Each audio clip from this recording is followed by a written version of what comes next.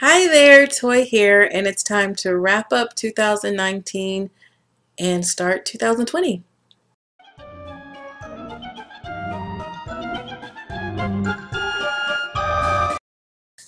I'm a little late, but better late than never. I actually have started posting videos in the year 2020, and I'm doing better than I ever have in the past as far as frequency. But as you know, I always start out well and fizzle out, and I'm hoping that that won't happen this year. So before I jump into the wrap up of 2019, going over everything that I didn't post last year and kind of what I have planned for 2020, I just want to say thanks for being here and let you know I am doing something called Counting My Blessings now that I'll be posting hopefully more frequently, just as a way to, make that connection and share with others. Over on my other channel, Lit Carnival, I will start posting some bookish content based on what I consider maybe like bookish holidays or observances. I didn't post a video for January 2nd, but I did post on like Facebook and Twitter, and that was National Science Fiction Day. So on that channel, I'll be posting that kind of stuff. And hopefully I'll remember to like link it back here and tell you guys about it if you're at all interested in that stuff. So let's look back at what I did in 2019. I did a reading challenge on Goodreads like I do every year and had like all these lofty goals and just stopped recording videos. So I have quite a bit to catch you up on. So my goal for 2019 was to read 60 titles. Follow this channel or not, that's what I call them, titles, because they're not all necessarily novel-length books. So let me kind of break that down for you. I superseded my goal this year. I actually read 76 books, titles, and here's the kind of breakdown of that. I read 28 novel-length books. 5 of those were nonfiction. Let's see, there was some adult fiction in there, some young adult fiction in there, some middle grade. I read quite a few anthologies. So all of those things were in that area of the novel-length books. I read 28 of those. Then I also read 18 graphic novels.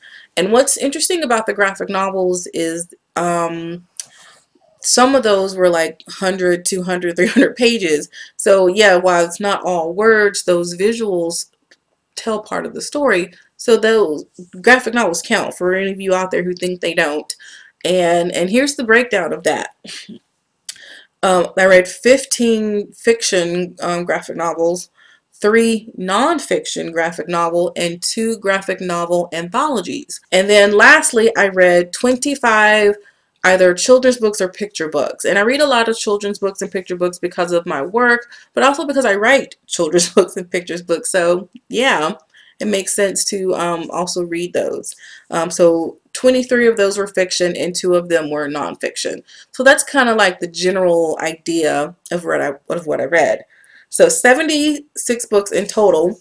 And one thing that Goodreads does, I think, is really cute. They give you a year-end like wrap up of like everything that you read. So if you're at all curious in actually seeing the whole list, I did write 2 posts about them on my Toy Box blog and on my Lit Carnival blog, where you can actually go and see all the different stuff. One of the numbers that I thought was really cute was the breakdown of the pages. So between 76 books, I read 30,847 pages, which to me that's pretty impressive. My longest book had 15 pages. Children's books, come on. And I'm sorry, that was my shortest book. And my longest book had 2,090 pages. And that was obviously one of the anthology series. And so there's more information if you go to one of those links specifically about what I read and what I didn't read that year. And so it was pretty, I'm very proud of what I read in 2019. I expanded my horizons, tried some new things, of course stuck to a lot of what I know I like. I think that's very important for people when it comes to reading is a lot of times people don't read because they think they have to read certain things. I read what I like, and I'm advocating for other people to do the same. So with that being said, I do have some goals set for the year 2020. I'm not going to come up with like a list like I've done in the past. I think I stopped doing that last year and I still didn't continue recording, but things are going to be different this year. Um, so my goal for this year, because I did so well with my goal last year, is 75 books. That's quite a leap from 60 to 75. But again, that's encompassing everything that I read. Novel length things, graphic novels, children's books. So I feel confident that I'll be able to reach that goal.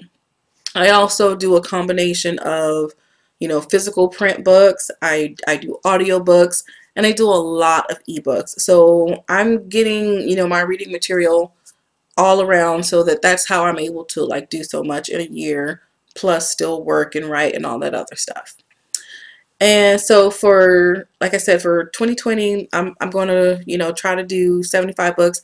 And I've already posted my first review of the year, which I'm very proud of myself.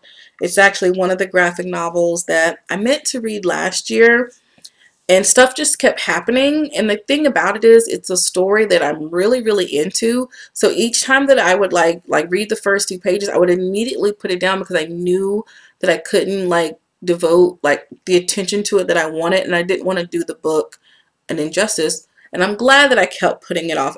This was not a hard read at all. It's not a very long graphic novel, but I just wanted to make sure that when I did finally sit down to read it, that I could truly appreciate it. So my first review of the year is for Monstress Volume 2, and I'm glad that I waited to read it. And I think the subtitle of it is The Blood. And so I gave it a 5-star, and so I'm going to be sharing that review on one of my blogs. I haven't figured out which one yet. So, but again, you can always follow me on Goodreads and see all of our reviews there. So that's what I did as far as reading in 2019. If you visit either my Toy Box blog or my Lit Carnival blog, I mentioned a couple of other things that I did bookish wise. I attended some vendor events, some author events. I went to my first writers conference, and I really got a lot out of that. So these are the kinds of things that I didn't really talk about last year. I could have made videos for them and I didn't, and I'm gonna try to rectify that this year. I took a screenwriting class, in the fall, and I didn't, talk about that at all. I'm not taking a screenwriting class right now, but I mean, that was an experience I could have shared and I didn't. So I'm just going to be more mindful to kind of share some of these experiences, especially on my Lit Carnival channel, because if you don't know what that is about, I am trying to host a book fair in the year 2021.